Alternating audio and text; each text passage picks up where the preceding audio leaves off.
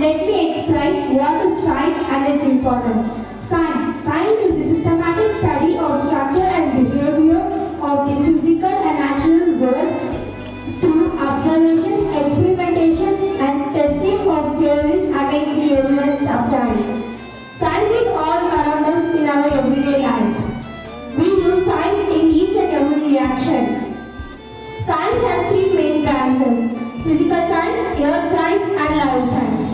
Science is used to invent new technologies, to study our environment in medical field, and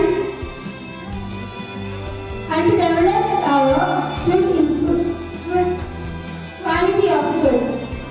Scientific advancements are crucial to our development of a country. Japan is the best example as it is a global leader in robotics, aerospace, exploration, natural science, and biochemical research.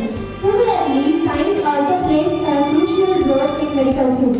So, I conclude that science is more important to a developing country like our India.